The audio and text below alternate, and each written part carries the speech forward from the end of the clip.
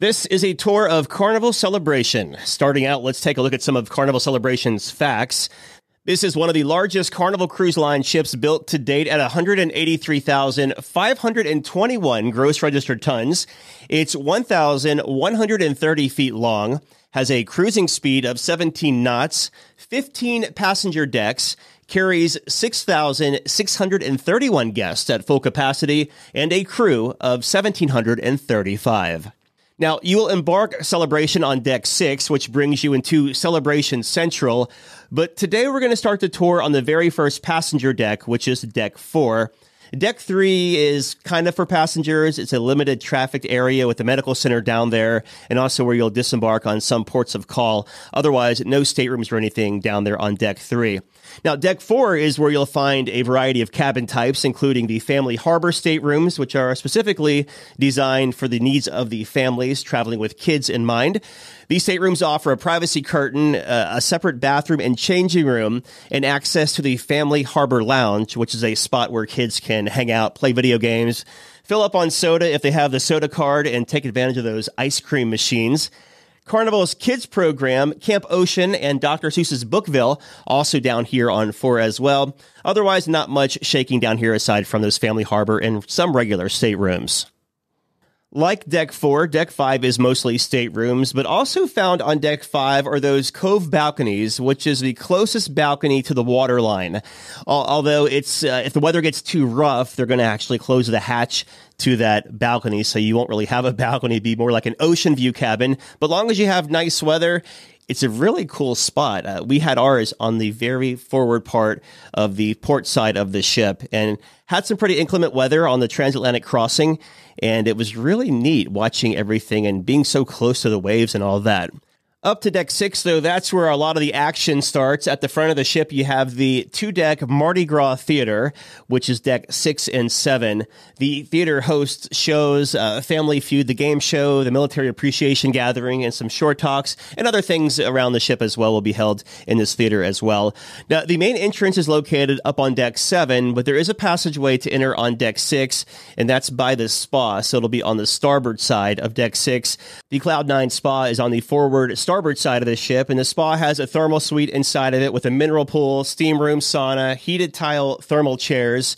And outside of the thermal area, there's a lot of those treatment rooms, relaxation room, the salon for pedicures, manicures, and all the bamboo massages, Botox, whatever you want, you can pretty much do in here. The spa is interesting because although the reception area is here on Deck 6, everything else is down on 5, but you have to enter the spa on Deck 6. There's no entrance on Deck 5. You have to take the steps down or this ADA-compliant elevator. Also, if you're in a Cloud 9 spa stateroom up on Deck 17, there's a direct elevator. It's only available to you, the Cloud 9 occupant, and that'll take you from Deck 17 straight on down to the Cloud 9 spa, so that's nice as well. If you're wondering about the price for the thermal suite pass, it varies on sailing and they fluctuate, but somewhere between $169 to $199 per person for 7 nights. And of course, they have a couples pass, which normally saves you $100 or so. Just opposite of the Cloud 9 Spa is the Fitness Center. This is your basic gym that you'll find on almost every cruise ship with a row of cardio machines, upper and lower body equipment, and free weights. Also a workout studio in here as well where they have classes. Now, if you're leaving the gym, you come across a bank of elevators. On Carnival Celebration, there are 3 different banks of elevators. There's forward and midship, which each have 8 elevators, and then the aft bank of elevators has 6.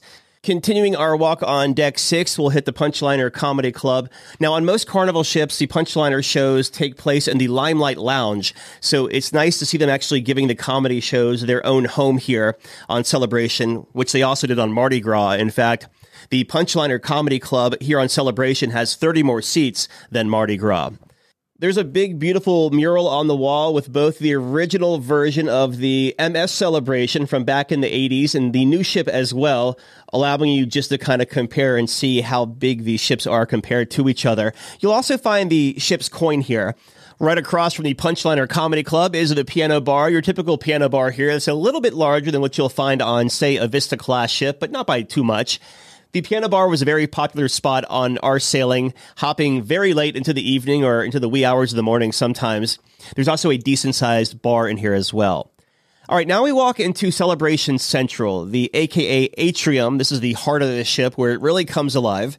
You'll find the side-facing atrium, although it's different from what you'll see on other Carnival ships, because on other Carnival ships, there's a center atrium. This one actually faces the starboard side of the ship and serves almost a second theater at nighttime with several different shows taking place here as well. A lot of acrobatic shows and some new exclusive only to Celebration shows here. Now, during the day, it's much quieter and a great place to watch the ocean go by with these stunning 3-story panes of glass here. And then by night, of course, it turns into a show place, variety shows, what have you. They basically use the main theater and Celebration Central to divide the crowds at night. The Tropical Bar is also located on Deck 6, which is your typical atrium bar. And then there's the Java Blue Cafe, which is easily double or triple the size of other Java Blue cafes you'll find on previous classes of ship. And with the amount of guests that Carnival Celebration holds, over 6,000 full capacity, very smart move making it a lot larger here. There's a grab-and-go cooler also in the morning and afternoon with cereals, fruits, salads and stuff.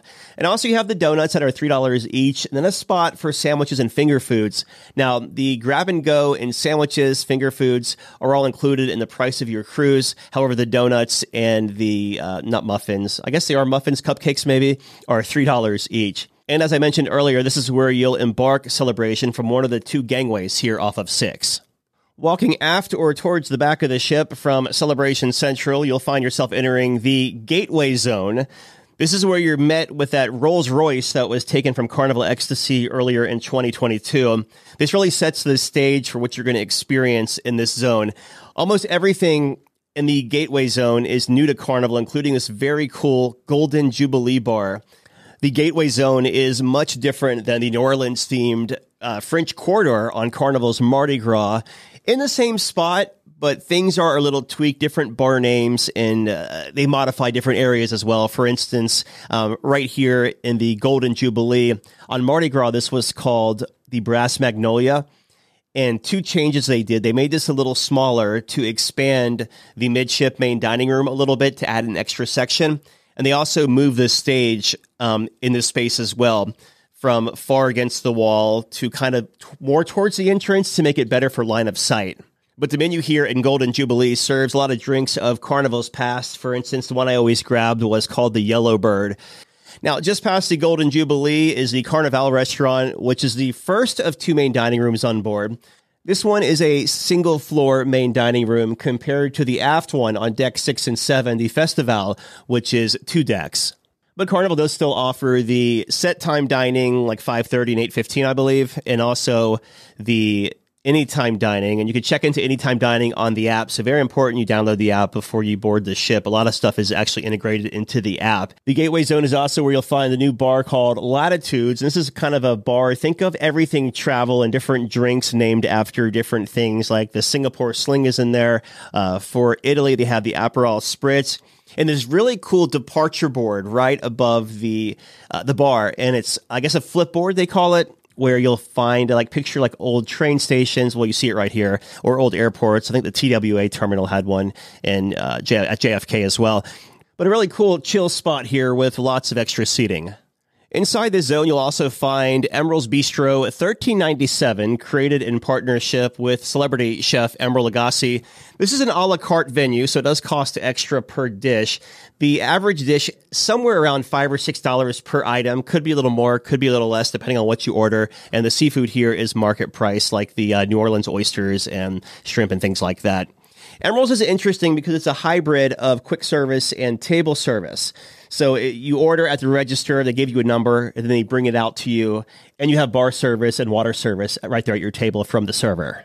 And continuing our walk back, you'll find that spiral staircase that goes up to Deck 7 and Deck 8. And then on the other side is Carnival Kitchen. This is the space where Carnival's chefs offer hands-on cooking demonstrations for a fee. So far, I've seen folks doing sushi rolling, backyard barbecue, ice cream making, and dessert baking, also pasta making in here. The average price was somewhere around $60 per person here. These classes fill up super duper fast. So if you want to do a hands-on cooking demonstration, you'll want to make sure you book it well in advance and definitely before your cruise. Behind Carnival Kitchen is that aft elevator bank and stairs in case you're feeling a little extra motivated to do a little walking. And then in the very back of the ship, you have the aft main dining room. As I mentioned earlier, this spans 2 decks, decks 6 and 7. And they got really creative with the lighting design here in the main dining room. They actually have these lights inset into the floor. It makes the space feel larger than what it really is, and the architecture really stands out with these lights shining up on the beams and the poles. Moving up to Deck 7, we'll start forward in the Grand Spectrum Theater, which is also the theater name on the original Celebration. And as I mentioned, you have a lot of shows done in here. Now, the casino on this ship is absolutely huge. In fact, if you want to enter the theater on Deck 7, you have really no choice but to walk through the casino, which is just massive. Seriously, it's one of the biggest I've ever seen, aside from Mardi Gras, because it's the same design, taking up like half the deck of 7. When I was on Mardi Gras, the ship's designer had told me the casino is somewhere around 30% larger than the casinos on the Vista class, so they're just that much larger. They also did an excellent job with the firewalls and breaking up the smoking and non-smoking area. If you're in the non-smoking area, you can't even tell that there's smoking in this casino. I'm very sensitive to cigarette smoke, and I couldn't even tell. Now, if you're on the smoking side, you definitely can tell it's a smoking side, but the non-smoking side, yeah, they did a really good job. I don't know how they're doing that, but the filtration is like up 10 notches from other ships. Along Celebration Central is the second deck of the atrium here, with some access to stadium-style seating and some bars and other seating along the area here just outside of the casino for watching the shows. The Aquaria Bar is also here, which is on Mardi Gras. It's kind of like that waterfall-looking bar, lots of blues. On this one, they took a lot of the artwork from the main promenade of Carnival Victory and added a lot of light design to it, and it really sticks out and really pops as you see here. So this is kind of like a Deck 7 bar outside of the casino. Leaving Celebration Central and walking aft, you'll come across one of those Carnival fun shops that has the logo gear, the ship models, and the things like that. Other shops along this little promenade stroll as well. And then you come up to the Alchemy Bar. You're overlooking the Latitude Bar down below from right here. But as you keep walking aft, you have the Alchemy Bar, which is easily double or maybe even triple other Alchemy Bars on Carnival ships. On the other side of this wall here where the Alchemy Bar is, you have the Limelight Lounge. That's also the nightclub. They do some trivia in here and different things throughout the day. And then making your way aft, you come across some extra seating that has about 4 or 5 booths here that can hold 4 people each or so, and then some tables along the railing overlooking Deck 6 and the light show that happens along this space at nighttime. Really cool light show, too, by the way. They have those virtual windows, we'll call them, with different kinds of scenes going throughout the day on there, reminiscent of a promenade light show like MSC Cruises has. Keep walking aft, you'll come up on another spiral staircase here, and then you have the Fahrenheit 555 Steakhouse. Now, one thing they added to this space that I really loved is a horseshoe bar at the entrance to the steakhouse. Now, on other Carnival ships, the steakhouse bar maybe has room for 4 or 5 people max, but the Celebration and Mardi Gras too, plenty of seating in this space. In fact, you don't need a reservation at the steakhouse to grab a drink here. But I suspect a lot of people actually think you need a reservation because it's pretty quiet as you walk by. But anyone can grab a drink here. And it's a nice little place to have a pre-dinner cocktail and take the steps down to deck number 6 if that's what you're eating for that night. So really nice space here. And speaking of the steakhouse, trust me when I say that if eating here is on your to-do list, make a reservation as soon as possible. They do book up really fast, and it's definitely worth the cost of admission. Just opposite of Fahrenheit 555 Steakhouse is Dream Studios. This is part of the Pixels photo gallery, and it's where you can take those, special event photos. If you're doing like a wedding, an anniversary, something like that, you can plan out those special shoots right here.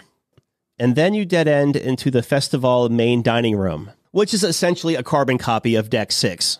Going on to Deck 8 is where you'll find the Summer Landing Zone. This is the very back of Deck 8, and it features a sprawling area called the patio. There's lots of comfortable seating out here, and one of the ship's 4 pools located back here at Deck 8 aft as well.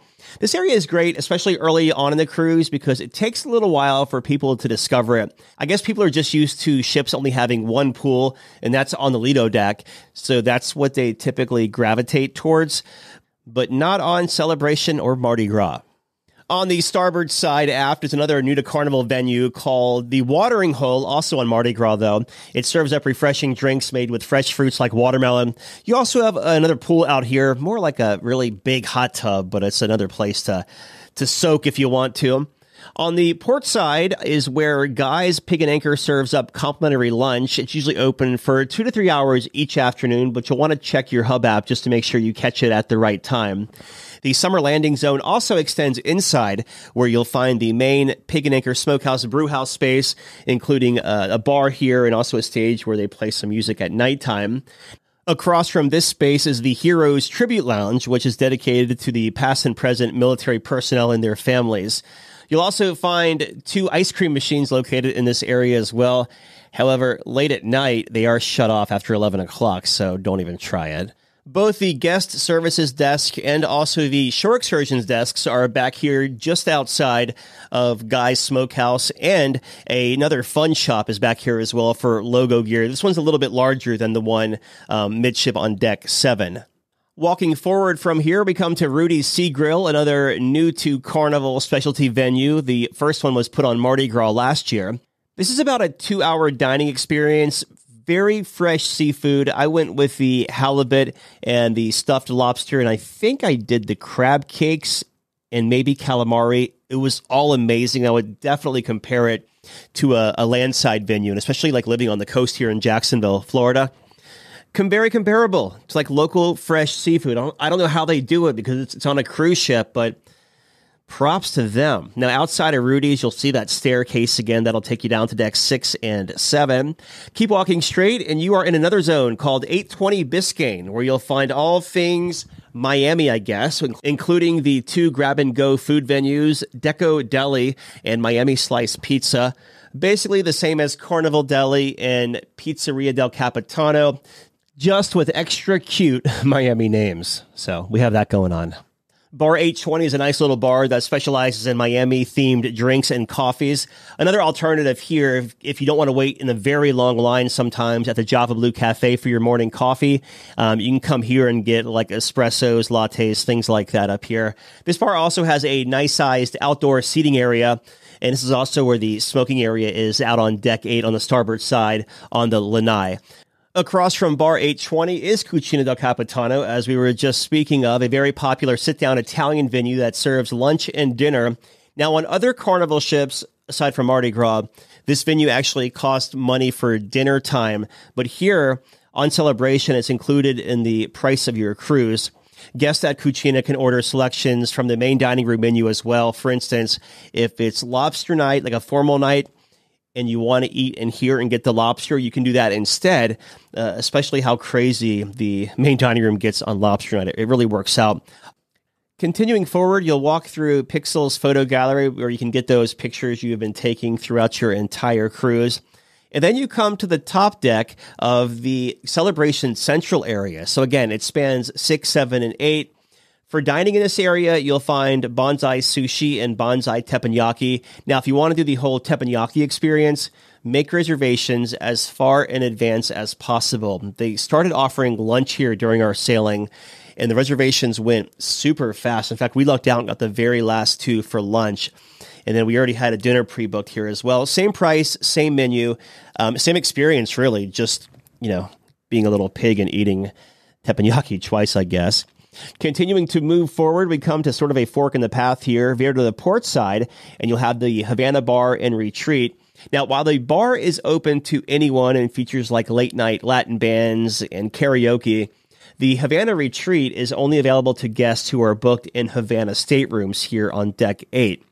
Now, opposite of the Havana area is Chibang, yet another fairly new to Carnival venue. This place is perfect if half your party wants Chinese and half your party wants Mexican, as this menu offers best of both the worlds, and best of all, it's included in the price of your cruise. As I mentioned earlier with Cucina del Capitano, you can also order select items from the main dining room here in Chibang as well. So again, lobster for formal night right here if you don't want to go into the main dining room. And then forward of Chibang, you'll find more of those Havana staterooms. Decks 9, 10, 11, 12, 14, and 15 are all stateroom decks, and if you're keeping track at home, there's 2,687 staterooms on board Carnival Celebration. So that takes us up to deck number 16. Also, I should probably mention, like other Carnival ships, there is no deck number 13 on this ship as well.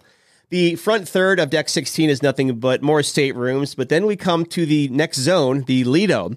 Now, obviously, this is the main pool area, but the first thing you come across here is a variety of food options.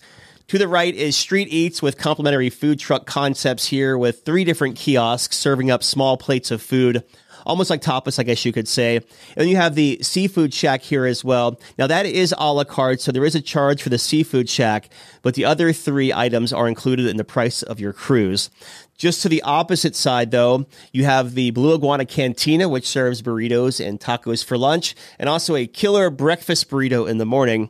Anchoring the Lido deck is something new to Carnival that was first introduced on Mardi Gras, the 2-deck Red Frog Tiki Bar. And that's found on 16 and 17. Same menu, same vibe, just the lazy people stay down on 16, and the people who want to work out a little bit, we'll walk up to 17 to get that drink. It's always less crowded up there on 17 too, in my personal experience. Walking inside the Lido Deck Marketplace, you have a lot of these little islands where you can find your food. Also, some more kiosks in here. There are Sea Dogs, Shawarma, which is meat on a stick or meat on a wheel, and gelato. Walking aft on Lido, the second buffet section mirrors the forward part. And then walking to the very back of the ship, you'll find Shaq's counter service venue, Big Chicken. Now, there's both a breakfast and a lunch menu here, with breakfast served until like 3 p.m. So it's a late breakfast there. It starts as early as 7 as well. The honey chicken sandwich for breakfast, amazing. And on the other side, you have the Tides pool bar for a drink. And you can also hit up the set of ice cream machines there as well. Of course, those are on until 11 p.m. Then Carnival shuts those right on down.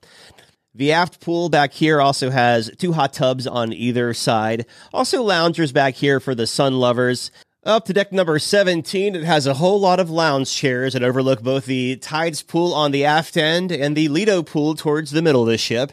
Also making it a good place if you want to watch the action, but maybe not get right into the middle of it all. There's also a smoking area on the aft starboard side up here on 17. You'll find the second level of the Tiki Bar up here, as we mentioned, and right behind it is Guy's Burger Joint. Now, this is usually located down by the pool, so don't let it throw you off. And on the port side, on deck 17, is where you'll find the teen area called Club O2. That's ages 15 to 17. Really nice, has really a cool, loungy feel around here. And then on the starboard side is Circle C, which is for kids between 12 and 14. And then just beyond that, kind of in the middle, is the Warehouse Arcade. Forward of the pool on deck number 17 are those Cloud9 spa staterooms. And as we mentioned at the front of this, that has the elevator. So if you want to go down to the spa from deck 17, you have a dedicated elevator that basically goes between 17 and deck 6 all day long. Deck 18 is essentially split in half. On the aft portion, you'll have the ultimate playground zone. This is where you'll find the miniature golf course, basketball court, jogging track, and other things to play, like, what's that game called? I think foosball. Deck 18 is also where you'll check in for Bolt, which is the ultimate roller coaster at sea. Not the first one. That was on sister ship Mardi Gras, but this is the second one at sea. As of December 2022, Bolt was $15 for 2 times around the track, and Deck 18 forward is the adults-only Serenity deck. This is the rest and relaxation spot for those who want to escape the music by the pool and sea-day activities of the Lido deck. Serenity on the Excel class ships differ from the ones on the Vista class because there's a decent-sized pool up here, as well as 2 hot tubs. You'll also find the Serenity Bar, and on sea days, Fresh Creations, which is a salad bar. There is a lot of space up here, and by the pool there is some shade. Otherwise, not a whole lot of shade happening in and around the spot. Not much of a water connection either. A lot of nice breeze happening up here on deck 18, but you kind of have to look over if you want to see the water because there's these big panes of glass which blocks the wind on those sea days.